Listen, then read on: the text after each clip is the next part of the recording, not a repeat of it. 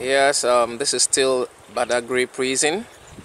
Abounding Grace is here because some of those we paid for their bail will be released today. 17 of them have been released before, and the remaining will be released today.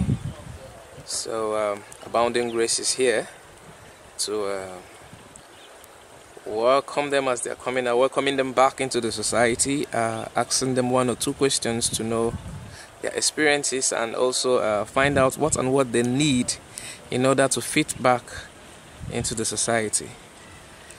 Okay. By so doing, we will know how to help them, what we can give to them to help them get back to their feet. Yes. My name is Evangelist Chukwuka, the CEO of Abounding Grace Foundation. These are the prisoners.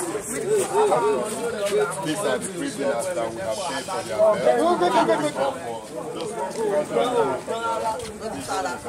What's your name again? My name is Kodri has gained his freedom.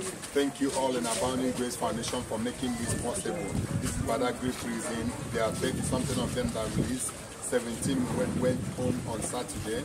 The last batch here, how many are here now? 16 or 16? The last 16 are now going home here as well.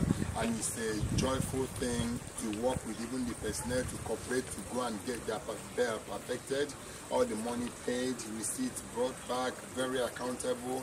What they did here in Badagry is remarkable, and I'm going to continue to respect the officials of this Badagry prison for what they did today. So all these prisoners, I don't know what you have to tell. You are no longer prisoners. Forgive me for the word I use. They are no longer prisoners. They have gained their freedom today. What do you have to tell the person?